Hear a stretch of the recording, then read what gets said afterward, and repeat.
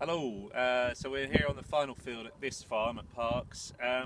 So this field was drilled late last year, so hence combine quite late.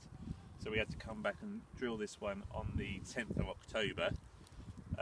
Still relay, still the second wheat, 175 kilos a hectare is the seed rate.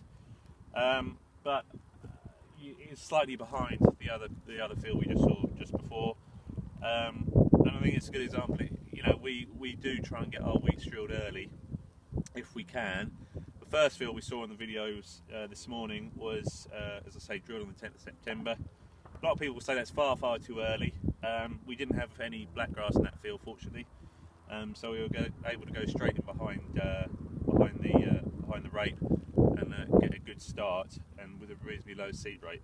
So this here again was. No, this was not subsoil, this field actually. This was just gone in with the cockling, and then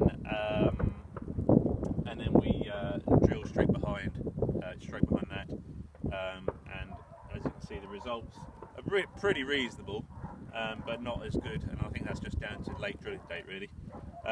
So it's chucking down with snow now, so I'm going to get wrapped up, and we'll just nip up to the other farm, which is heavier soil, just across the other side of town. And we'll have a look at those crops up there. Okay, catch you in a minute.